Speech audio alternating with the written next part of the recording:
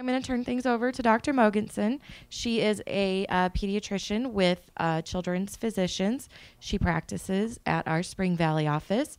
She's a fabulous pediatrician, and she's also a mom herself who has a child in this age range, correct? Almost. She just turned Almost? a year old. So Oh, yeah. we're getting there.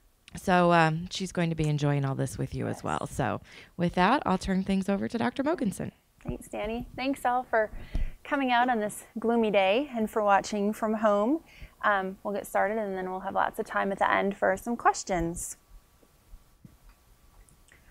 So what really are kind of the terrible or the trying twos? Usually everybody thinks about it, you know, age 2. They turn 2 and magically the light switches and they go from this happy, playful child to the one who's kind of terrorizing and getting into trouble. But really it can occur anywhere between age 2 and 3. Sometimes it can occur earlier, sometimes even a little bit later. So the family who always says, oh yeah, I had a 2-year-old, he had no or she had no problems whatsoever. Well, it's probably coming or may just be a little bit later. It signals kind of an end to the infancy, the stage where they're babies, they're on bottles, they're still getting their vaccines. It kind of marks a milestone, if you want to call it, in their life where they're no longer at that baby stage.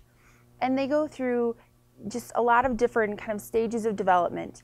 Their rapid brain growth and development, and it's almost too much for their little body to handle. Their brain is rapidly growing, they're learning new things, and they can't always express some of those things that are going on, which leads to some frustrations. They want to be independent, yet they still need their boundaries. They're defiant, they can be aggressive sometimes, they're mischievous, they have mood changes, temper tantrums. This is all normal, and it's a good sign that your child is going through a normal stage of development for them to have kind of all of these stages.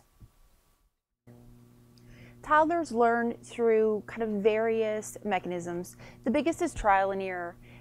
They try something and they see what happens.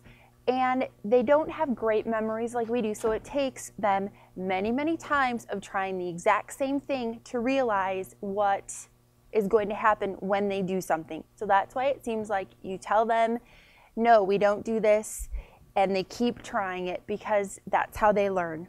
They like the repetition, they need the repetition. Eventually they do realize that an action leads to a certain consequence, and they live in a fantasy world. They like to pretend to play. And then we'll kind of go through some of their developmental milestones in a little more detail. First is their motor development. Their gross and their fine motor skills really advance. So their gross motor skills, they're running, they're jumping, they're climbing, and the fine motor skills, the scribbling, the coloring, picking up their food better, learning to feed themselves with utensils. And their motions become much more refined.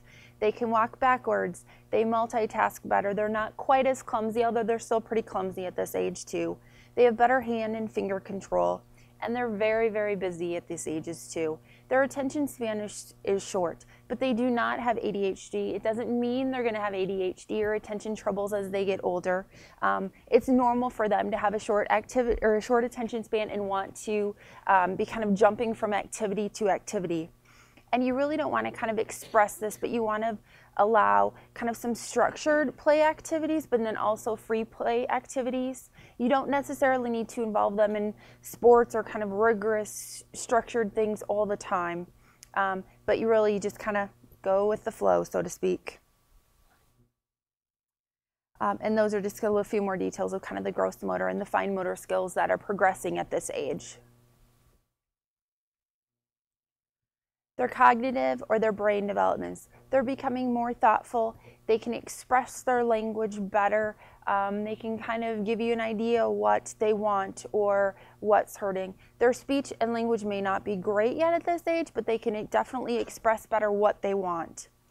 They go through the problem solving, determining kind of cause and effect relationships. They do more complex play. They like the shape sorting toys, putting the shapes through the holes, pretend play, taking care of a baby, playing, with kitchen things, and they have a basic understanding of time, although it's not great, and they don't always necessarily mean that we'll do it later means, tomorrow or the next day. They go from having 2 or 3 words together in a sentence to sometimes multiple words or sentences. Some carry on conversations at this age. There's definitely a variation in language development between boys and girls. Boys tend to be a little on the slower side than girls, which means there's nothing wrong with them, and each child is different as well. So it's kind of difficult to really compare at this age. You just kind of got to go with what your child's doing and how they've been progressing. They can definitely follow commands better at this stage too. So they can do 2 to 3 part commands like go pick up your blocks and put them in the bin. Go get your shoes and your coat and bring them to me. They should know body parts at this age. They should know certain objects when you mention, ball or car, shoes. And they should understand some kind of physical relationships, like the bear is under the blanket or on top of something.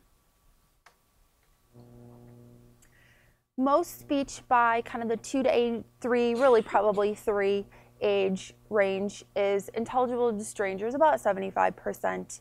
And definitely with toddlers' language development, they can't always express their emotions or how they're feeling with their words. So that's often where you get a lot of the grunting and the whining and the pointing and kind of the tantrums, just because so much is going on in their little mind and they can't always express the way that they want to. They want to explore and kind of learn everything it is that's going on around them. And they definitely test limits. That's how they know what they can do and what they can't do. And they want independence, but on the same time, they still are dependent on caregivers to make sure that they're safe and to feed them and clothe them and kind of their basic needs. They definitely have wide mood swings. They can't control their emotional outbursts. They're very impulsive. They want everything, but they don't understand why they can't. And they have trouble remembering the rules, which just leads to lots of repetition and them kind of trying the same thing over and over again. All normal though. They go from playing kind of more by themselves to doing better playing with peers or in a group. But they still are definitely self-centered and very resistant to change at this age. They often respond better to kind of redirection, humor, distraction, rather than discipline and definitely reason. They just don't have the memory. They don't quite comprehend what a lot of that discipline and reasoning means, and they do very well at this age by just kind of distracting away from whatever it is that's kind of setting off their mood or their tantrum, if possible. Your toddler does not have kind of well child checks with the pediatrician as often, but they still go to the doctor fairly often. So that involves following kind of the 1-year check, the 15-month, then the 18-month, the 2-year, and sometimes even a 2.5-year visit with the pediatrician. And those are still very important visits. Everyone thinks, oh, yep, when they're infants, they get their shots, make sure they're growing well. Well, we do those same sorts of things at these kind of toddler visits as well. But we also look more in depth at their growth and development. We use certain questionnaires that look at motor skills, problem solving. We kind of do some autism screenings. We monitor for slow speech or slow development in other areas. So they're definitely still important visits to make sure that you have with your pediatrician. And some of the things that definitely would be concerning that you want to bring up are the things listed. So if we have any concerns whatsoever about autism, your child does not make very good eye contact with yourself or others. They're very off balanced. Toddlers still, they don't watch where they're going and they try to run. And so they do trip and fall quite a bit. But this, they should walk pretty good though. So if they're having balance issues while they're walking, other balance issues you want to bring that up. If they're not pretending or trying to intimidate or imitate what it is that you're doing, that's a concern that you should bring up. If they're not bringing things to you, wanting you to play with them, that's concerning. You know, they shouldn't just be sitting there by themselves for hours on end playing with cars or lining up cars or kind of some just, you know, withdrawn by themselves. They should be engaging you, siblings, friends. They seem like they have no interaction whatsoever with what's going on around them. They aren't kind of trying to be nosy and get in and see what's going on, or they're always withdrawn and sad. Those are all kind of red flags that you want to make sure you bring up to your doctor. Tantrums, very common at this age. They usually happen because your child is trying to do something that they want to do, and they don't have enough tools to accomplish the task that they want to do. It could be that they're looking for attention, and toddlers at this age don't necessarily care whether it's good attention or bad attention. They just want attention from someone, and they figure some interaction is better than none. They throw tantrums when they're tired, when they're hungry, if they're bored. And kind of ways to deal with tantrums is definitely kind of know your child's limits. Remember kind of the normal things that they're supposed to be doing, and you know, one example I can think of, if you know it's about nap time and you have errands that have to be, you know, ran at that moment, know that there is a potential that a tantrum or a meltdown is going to happen, just because toddlers are creatures of habit. And so when things kind of interrupt their eating or their nap time, they get really cranky, and their way of cranky is kind of throwing tantrums. So just kind of be aware of what's going on and kind of your child's schedule. You want to allow some structured control without kind of giving the bank away. So for dinner, instead of saying, what would you like for dinner? And then they say, ice cream. No, we can't have ice cream. Well, then that sets them up, you know, kind of to throw a tantrum because they were asked what they want, and now you say, no, you can't have that. So instead, maybe give a couple options. Do you want an apple or an orange? So at least they feel like they are making the decision, even though you're kind of controlling, because you'd be happy if they had either one. And that can work good in a variety of situations.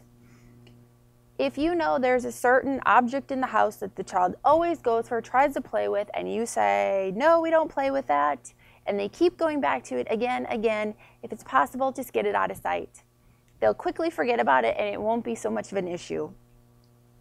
And if you can tell a tantrum is going to be starting and it's possible to redirect, they want to play something that they can't have, that somebody else has, redirecting them to a different toy or a different activity, something else that's going to get their mind off of what was about to make them really mad, often works very well. And definitely when you're away from home, bringing some toys, some snacks, things that can entertain them. Making sure your child gets adequate sleep. At this age, really, they still should be getting 10, 11 or more hours of sleep at night. Plus, they usually need at least one nap a day. So making sure that they're really getting enough sleep and that they're not having outbursts or tantrums because they're overtired. Thankfully, I don't see this next thing very often, and that's breath holding spells, but it definitely can happen.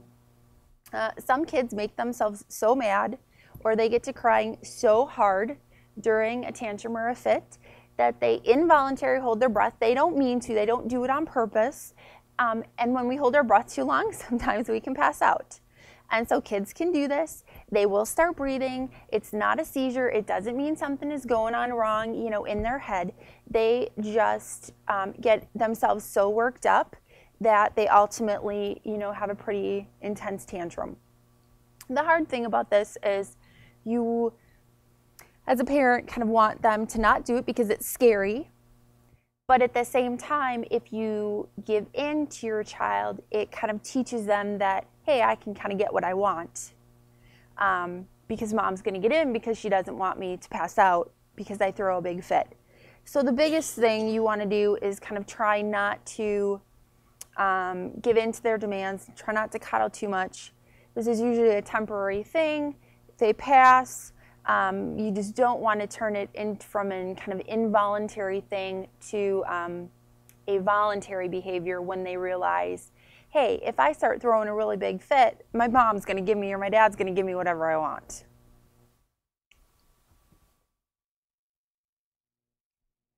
So some things that can help kind of with discipline.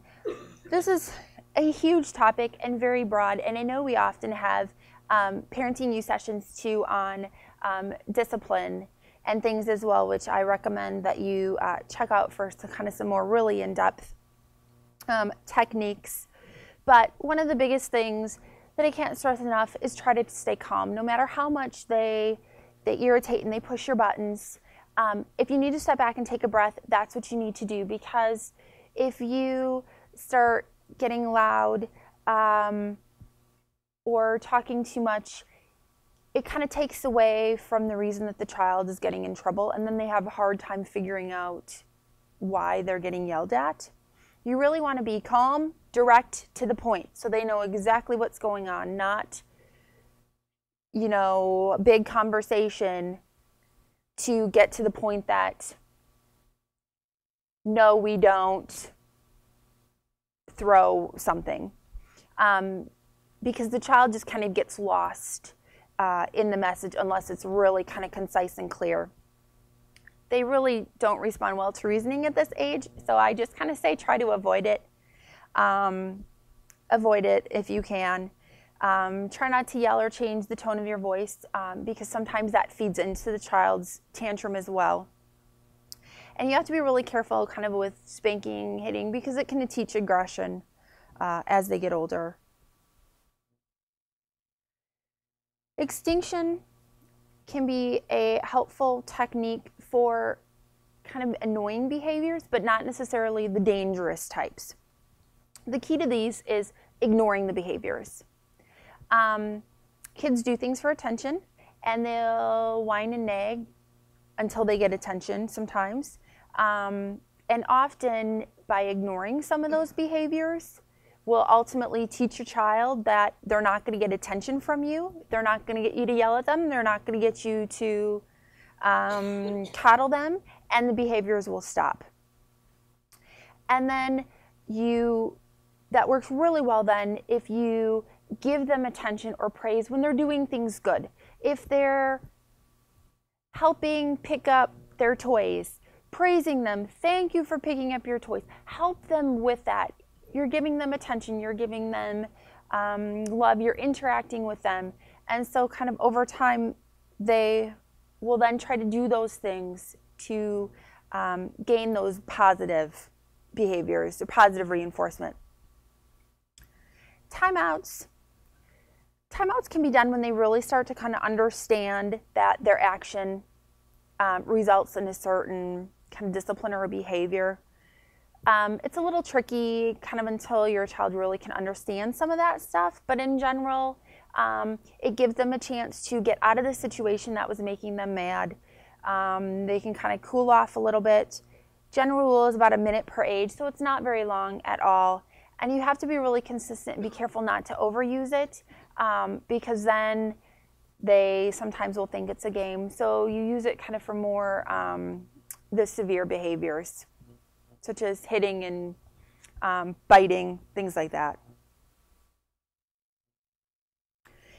And you definitely want to act right away. So if they're throwing something they're not supposed to be, they're biting, you want to act right away. The more time you wait, the child forgets then what he or she was doing to get themselves in trouble. So you kind of want to do it right away. And definitely you want to be a united front. All caregivers ideally should kind of be on the same page when it comes to either discipline techniques or the things that they're going to discipline for. If you have one family member who allows them to, so if you have, say, grandma who allows them to hit her, and then you at home say, no, we do not hit. The child has a hard time remembering who lets them get away with that and who doesn't. And so they're likely to just think that everyone's going to let them get away with it. And it's kind of harder to kind of control those behaviors. So definitely being consistent is very important at this age. Try to avoid saying no all the time, just because then down the road, it can definitely do kind of some self-esteem issues if they feel like all they hear is no. So sometimes instead of doing no throwing food, food belongs in her tummy. Let's keep the food on the plate, not the floor. Kind of things that direct away from always that no. Definitely though, no for they're about to fall off the chair they were climbing, you know, kind of more the serious, dangerous things. If you save some, you know, really a lot of the no's for those situations, they're more likely to listen to you when you do say no, kind of in more like the serious situations. Be patient. It's going to take numerous lessons, so to speak, for your child to know exactly what's expected of them and then potential consequences. And then you have to be a good role model too. If you yourself do things that you yell at your child for doing, they're going to see that and not know why you can do it, but they can't. So you really want to be a really good role model. And remember, children aren't little adults. These are all normal behaviors, and things will get better. They will get past this stage. They will get to the point where they want to please you. They just are going through this stage of development, which makes them do a lot of these things. Toddlers at this age are also notoriously picky at times with their food. But toddlers don't grow as rapid as infants do, so that's okay. It's expected. The best thing is to just keep trying a wide variety of foods. You never know what they're going to like, and one day they're going to like something and the next day they're not. So even if one day they won't eat it, the next day they might. And sometimes it still takes these toddlers numerous offerings of the exact same food for them to eat it. So just offer a good variety of foods. Be a good role model. If you tell them to eat the broccoli that's on their plate, but you yourself kind of go, ooh, broccoli's gross. Well, they're not going to eat it because they see you saying that it's gross. You definitely want to be careful too that they're not drinking too much. A lot of toddlers love to drink their milk or their juice, but you have to be careful because those things fill them up and then they don't eat very well. So usually 16 to 24 ounces of milk is great. And if they're over 2, skim is perfectly fine. There's nothing wrong with that. And actually that's what we recommend these days. And you want to make sure too that, you know, a good half hour, even hour before meal times, if you have a drinker at your house, nothing to drink before meals so that they get a chance to get hungry. And then you want to make sure that they start eating first before you give them too much to drink. And lots of water as well. These days, no more than 4 to 6 ounces of 100% juice, just because of all the sugar in it, risk for teeth cavities, things like that. And don't let them walk around with something to drink in their hand all day, because then they continually will drink and they don't eat as well. And sometimes it's nice too to kind of have the rule that all liquids stay in the kitchen. And if they're thirsty and they want to drink, they have to come to the kitchen. They get their drink out of their cup or their sippy, and then they can go back to play.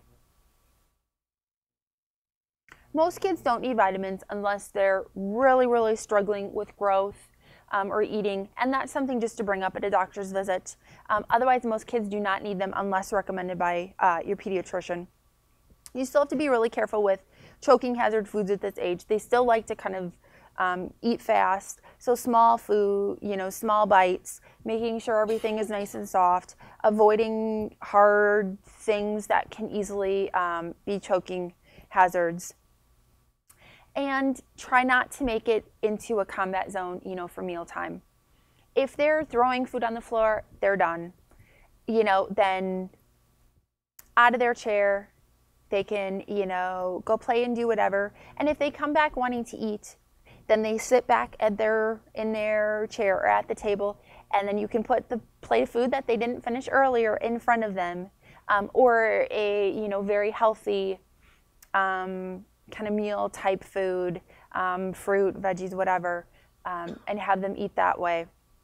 But yelling at them to eat's not going to work. Bribery's not going to work. Oh, if you eat all your food, you'll get ice cream. That usually does not work at this age. And if you do try it, just don't give in. If they don't eat, do not give them the ice cream. Otherwise, you set it up that they know they'll be able to get dessert whether or not they ate. Oral hygiene is definitely a big thing at this age. They have most of their teeth by this stage. And even though these teeth are not permanent, they still are very important and need to be maintained.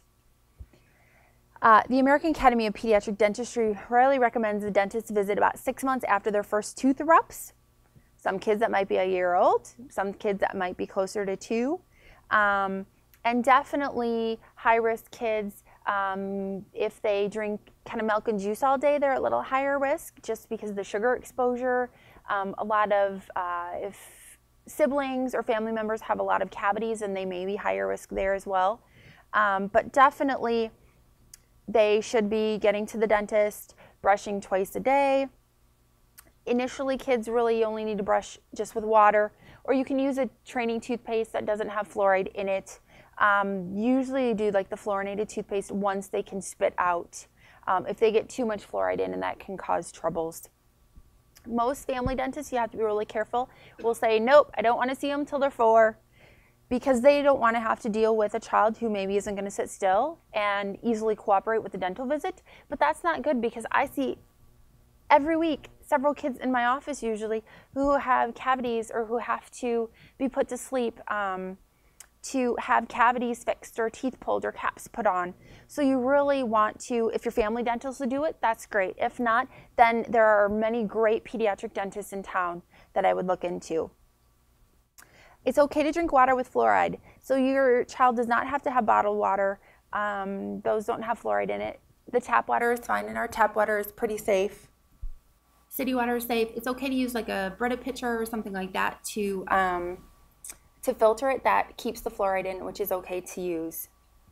And be a role model, brush with them. Don't allow them just to do it by themselves, because often they don't get the teeth quite as good. So you may have to, if you have a child who does not want to give up that toothbrush, you may have to have them, let them have one, and then you have a separate toothbrush and still get in there and help them. And then just be really careful with sugary foods, gummy bears and things like that stick to the teeth, sour candies, anything sticky you have to be really careful with. Thumb sucking also can sometimes be an issue at this age, and kind of a good age that really the weaning needs to start. Usually it doesn't cause a severe issue with the teeth until age 4 or 5, but it's kind of a good habit to break early on, because once you get to the 4-year-old who's still sucking their thumb, it's very hard to get them to stop. The best is just some gentle reminders. Thumb out of your mouth. Allow them, the only time they can suck on their thumb is in their bedroom. Sometimes that will get some kids to break that habit. They do make liquids out there that you can apply to the finger or the thumb that has an unpleasant taste that they won't want to suck on it. Sometimes you can even kind of wrap it up or use a splint, although a lot of toddlers are pretty sneaky and can get those off.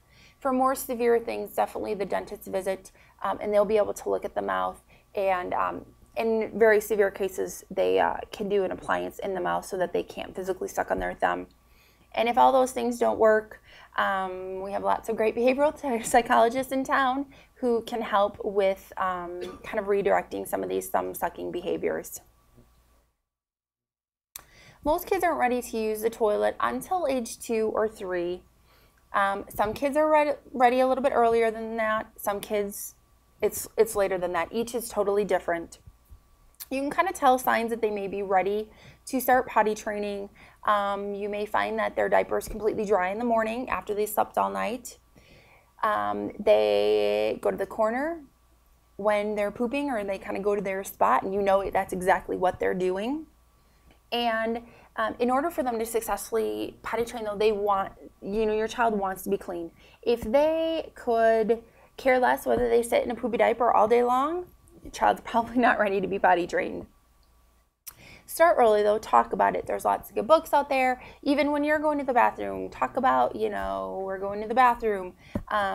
Some kids like to be kind of the potty, the flushers, so they know exactly, what they're supposed to be doing and kind of feel like they have a part.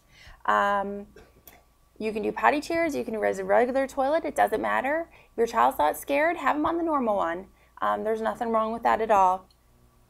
Scheduled potty visits can be kind of a good test to see where your child's at too. That means you have set times where they automatically sit on the toilet. Whether or not they go, that's okay. That would be like first thing in the morning, before a bath, before or after naps, before bed, kind of times where you know that they may need to go.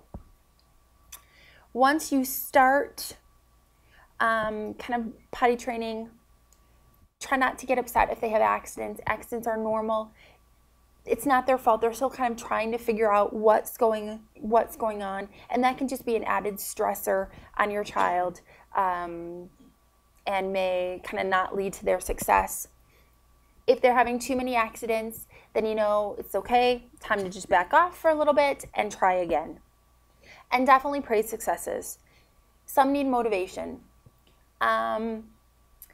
Motivation could be a sticker for every time that they go to the bathroom and the toilet. It could even just praise. It could be reading a favorite book. It doesn't necessarily have to be food, which you have to be really careful with. Usually stickers or even just kind of rewards of mommy or daddy time works just as well. Bedtime. Toddlers this age definitely like their routine, and bedtime is one of them. They still need, you know, a good 10 to 12, 13 hours a day. Usually still need naps. They may try to be a little more independent this age and kind of fight naps. I would still try to at least offer their quiet time. They have to lay in their bed, their crib, whatever they're in. It's okay to play quietly, but they at least need to rest for a little bit. Crib versus bed. Usually it's time to start thinking about this when they're starting to climb out of the crib. You don't necessarily need to go to a fancy toddler bed.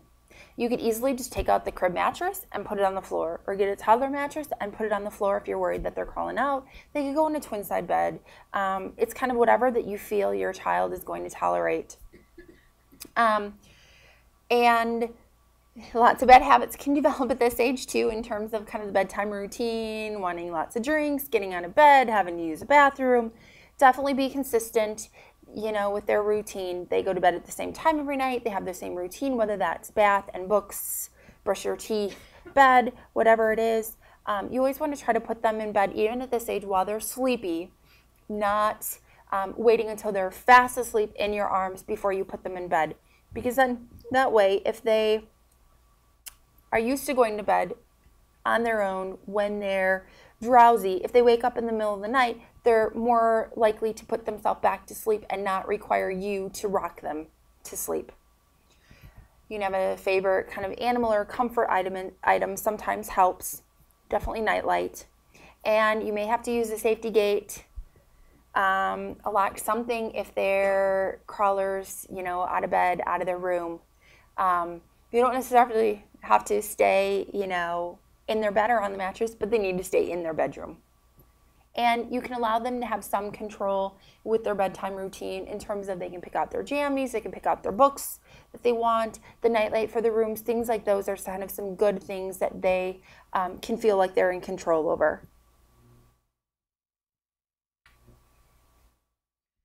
You want to be really careful with TV at this age as well. There are lots of great programs out there where kind of toddlers can learn from, but there's also some that have no educational benefit whatsoever.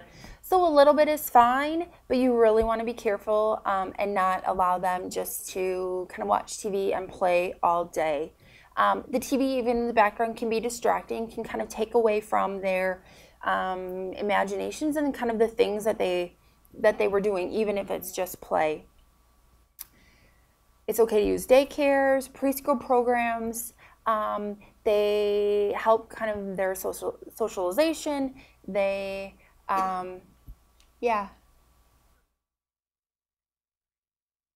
Okay. It can help get them used to being around other kids, listening to other people besides you, learning to be more independent. And then it can give you a break just to kind of have a breather during your day. And any child who has delays in terms of speech, language skills, motor skills, fine or gross, we often will refer to the early intervention networks through the school systems just to get some little extra assistance if they qualify. So remember, with our toddlers, this is definitely a normal part of your child's development, and we expect these things to happen. It will get over, they will grow out of it, and kind of the next stage is the stage where they want to be helpful and they want to please. So there definitely is a light at the end of the tunnel. You want to encourage their independence, their learning at this stage, but you still have to offer safe and consistent boundaries, because that, even though they don't think that they want those, they ultimately need those. And it's kind of tricky, but really the goal of this whole time is to make your toddler think that he or she is in control, but really you're the one controlling your shots. You're just kind of helping them along the way. And they won't remember that you're the bad guy, that you're the one that takes away their toys or puts them in timeout, or, or gets them in trouble. None of that will be remembered as they get older. I want to encourage healthy eating, consistent bedtime routines, and really it's the consistency, it's the routine is the best thing to help kind of get through this time. And it really does go fairly quickly. So kind of enjoy while you can. Some good resources as well if you're looking for kind of more help on specific topics. Besides our Parenting U programs, which they often do kind of a wide variety of topics, the American Academy of Pediatrics is kind of the go-to resource for all pediatricians, and then www.healthychildren.org is actually the American Academy of Pediatrics parent website. It's really great. They have tons of different topics about everything you can imagine, lots of great articles and resources, so that's a very good place to go. And then I use Toddler 411 books as well. Okay, what questions do we have today? Do you want to ask your question? Yes. How many hours or, whatnot of TV do you think would be okay for them to watch a day? I think a day, a half hour, probably to an hour tops would be okay. Oh. Yes. The question is how much TV time is okay during the day, and really probably like a half hour to an hour tops. And yeah, it's okay, to be kind of, one of either their learning programs, or if there's something you're, dying to watch on TV, as long as it's, without too much violence and language and kind of all that stuff, it'll probably be fine. Any other questions? Yes? What do you recommend for hitting? For hitting? The question was, what do you recommend for hitting? That's kind of a tricky one. The biggest thing is being consistent. So he or she has to kind of be disciplined, every time it happens, and by everybody who's watching him. So if it's an issue at daycare has to kind of do their thing. At home, grandparents, you name it. And a lot of times kids will hit if they're looking for attention. So if they're hitting because you said no, or because you won't give them the book or give them the toy, then if you're holding them and they're hitting you, the best thing to do is to put them down and kind of almost ignore them. You're kind of keeping an eye on them to make sure that they're not going to, do anything that's really going to be harmful to themselves or to, the things around, but just kind of ignoring. So that they know they hit you, and you're playing with them or doing something with them, they're going to get put down and you're not going to do that. If it's over a toy or a book, it goes away. And it's really just consistency. If the child's old enough and they understand time's out, they hit, they get a timeout. You're in public and like at home you have a certain spot for a timeout, but you're in public, like, what do you do there?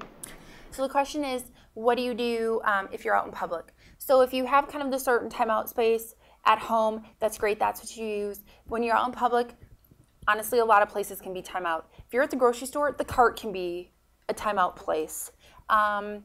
It could be if you're at a department store, if you can, take them out to the car, and that's the place for a timeout. Or they sit right there on the floor, if it's out of the way. A lot of times, too, kids will act out more in public because they think they're going to get away with it, or you're going to give them what they want.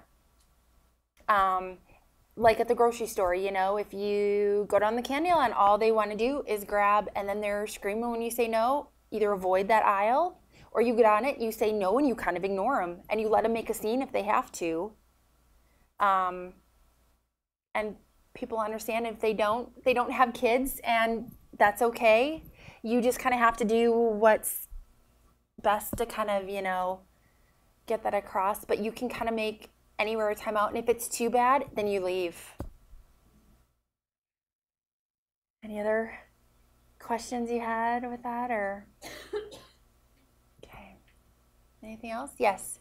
What do I do, like, when I tell my daughter, like, she can't have something, so she runs and then she throws it on the floor and gets mad? Like, well, throwing things. How am I supposed to deter her from throwing things? Because she throws things a lot. Yep. So the question is, if we tell our child no, and then they go either throw themselves on the floor or throw things. One, if it's things that are breakable, you probably want to have them up and put away out of sight before that's even, you know, an option. If they throw a little something and it's like, you know, a toy, nothing's gonna be, you kind of want to ignore. You know, you've said no, they know that. That's just their way of kind of trying to get back at you, you know, even though it's not hopefully going to get anywhere. So kind of by ignoring some of that stuff, hopefully would get them to stop. If it's more severe, it's we don't throw, you're going to time out, or you're going to sit, you know, in your room, wherever the place may be. If they go and they throw themselves on the floor and they just, you know, do a major tantrum, you just ignore it.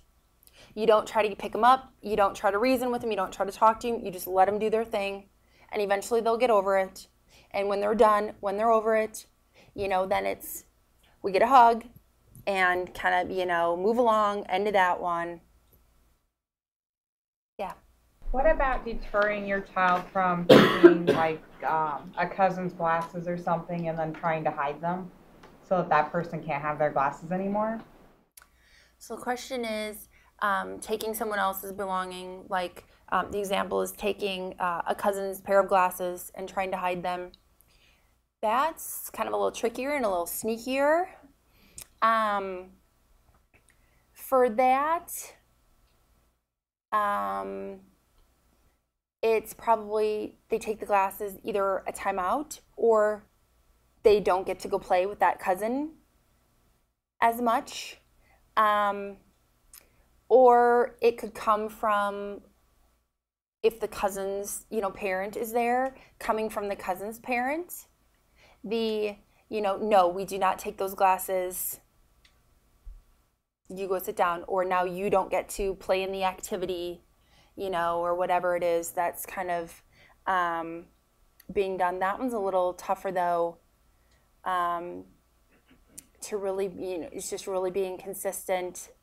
And some of those kind of more specific things, if you're having a lot of trouble, we have access to some, I mean, absolutely great behavioral psychologists in town who deal with kind of a lot of this stuff. So some of these things, if you feel like you're dealing with these behaviors and you've kind of tried the general things that I've mentioned or you've read online, there are people out there to help.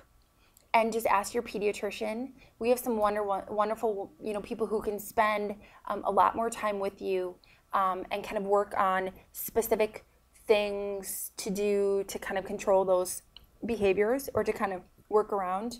And they have sometimes a lot of really good tricks up their sleeve that I don't always know some of those details. So I would definitely, if you have any, you know, concerns or kind of some other things, that might be something to bring up to your pediatrician. And there's, I mean, it's not, we have a lot of people who use our behavioral psychologists for a few times just to kind of get some other good helpful hints and pointers, and that's what they train, that's what they do, and it can be a really good resource. Yes? Do you have a recommendation for biting? Recommendations for biting, really kind of same sort of thing as hitting. They start biting, they get, if you're holding them, they get put down to kind of not, associate any kind of positive reinforcement with the biting. They get put in timeout. They get, if it's over a toy or something like that, your child gets kind of redirected to somewhere else. But a lot of times it's still kind of attention seeking, and that can be kind of a tricky one as well. Still consistency, if you have one person who does the timeout or kind of more the disciplinary person, then it's got to be kind of the same sort of consequence at daycare with grandparents too. But usually that means taking away the toy or the thing that's kind of starting it all. Yes?